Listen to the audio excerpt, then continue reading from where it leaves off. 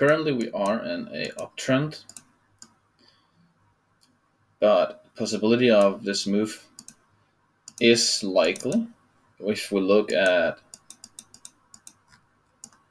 got a lot of divergence on the MACD as well as the volume. So buyers are getting tired. Let's see on the 4-hour. This looks like a flat, a regular flat. For one more up. 1 hour.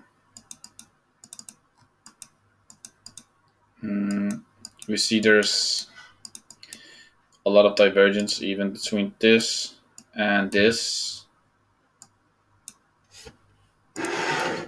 which is indicating that this move is very weak.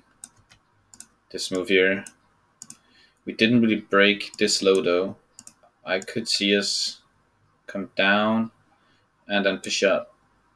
So all I have to do is wait here to see how price reacts. Does it come down? Does it wig up? Does it make a little flat? That would be like picture perfect for setup. Yeah.